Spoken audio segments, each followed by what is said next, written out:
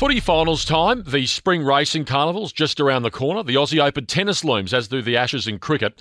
It's going to be a huge few months in sport, and there'll be some magical moments and highlights. Did you know that 100 years ago, sports commentary began? Can you believe that? We take it for granted nowadays, don't we? Watching sports on the TV without commentary is just plain weird. Well, to mark the occasion, sports fanatic, he's a purist, this bloke, Michael Schiavello, has written a book called The Commentators. It's the ultimate guide to 100 years of magic moments. And Michael Schiavello joins me on the line this afternoon. G'day, Michael. G'day, Jim. Great to be on with you, mate. Thank you. Congrats on the book. I share a similar passion for sport as you, and this is a great read. Let me ask you a question. Where did sports commentary actually begin a century ago? Well, on April 11, 1921, KDKA Radio, which held the first ever commercial radio licence, did a live sports broadcast of a featherweight boxing match between Johnny Ray and Johnny Dundee.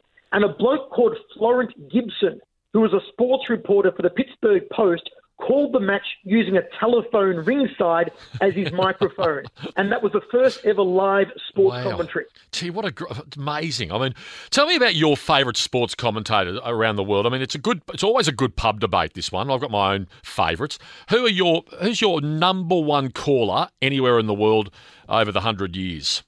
Mate, it's such a tough question, but I've got to say Vin Scully, the voice of the Dodgers in Major League Baseball for 67 years. Vin Scully was named the number one commentator of all time by the American Sportscasters Association. And in 1965, Jim, he commentated Sandy Koufax's perfect game. It's 8 minutes and 45 seconds long, an entire innings, 1,064 words, and it's the closest I've ever heard to commentary perfection. It is flawless. Wow, great memories. Now, closer to home, you've written in the book about some of our legendary commentators, including the one and only Richie Benaud, who's certainly right up on my list. Now, he's from the broadcasting school, Rich, of where less is best. Let's just have a listen to some classic Richie Benaud. And that bit of timber with the bazooka in it, it's just an innocent little kookaburra on it. Drake Tibble's got it. That is the record. Wicket-taking Test match record.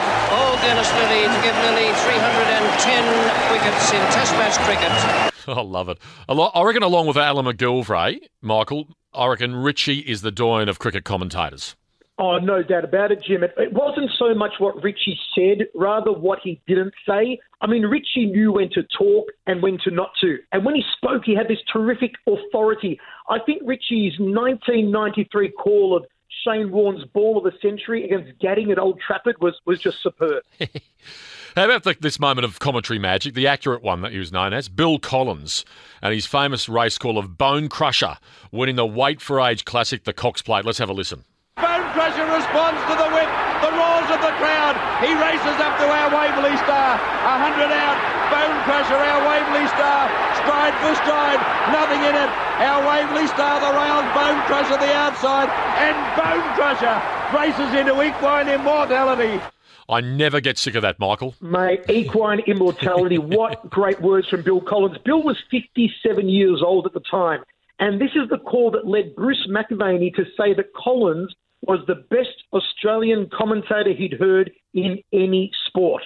Yeah. Well, talking about Bruce, I loved his call of Kathy Freeman with Raylene Boyle in 2000 when I was hosting the games on 7. But how about Norman May as well? Across so many sports, including the Olympics, who'll ever forget Norman May in Moscow at the Olympics in 1980? 15 metres from a gold medal for Australia. 15 metres, 10 metres now. Brooks in front. It could be Australia's gold. 5 metres, 4, 3, 2, 1. Gold! Gold to Australia! Gold! Brilliant. Mate, one of the greatest calls of all times. Nugget May called that race at a rate of 257 words a minute. And you know what, Jim? That call is now part of the National Archives as a wholly Australian sound, along with the didgeridoo and a kookaburra's cry. How good is that? Oh, it's so much part of our country's fabric and a big part of folklore in this country, and not just in sport. A famous call from Nugget in 1980. Now, you've written in your book also about some of the larger-than-life commentators, including Big D, the very excitable Darryl Eastlake, who was just absolutely fantastic in weightlifting, but also, of course, in rugby league. This is what it's all about. State of Origin, the Whitfield decider.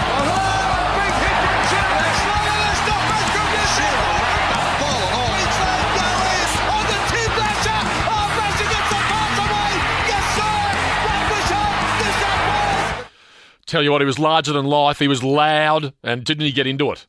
Mate, I met Daryl when we were both commentating the 2006 Commonwealth Games. His State of Origin calls with Ian Maurice and Jack Gibson were legendary. His call of Wally Lewis's hit on Daryl Williams back in, I think it was 89, was great.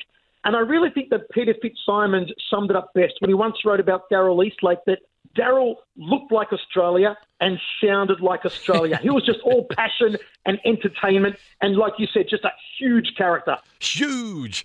Good on you, Michael. It's a terrific read and well done again on the book and for giving us a bit of fun on this Friday afternoon and some of the great moments in sports commentary and some of our best commentators that have gone around. Good on you, mate. Cheers, Jim. Thank you. That is the author of The Commentators, sports nut Michael Schiavello, and the book is published by Wilkinson.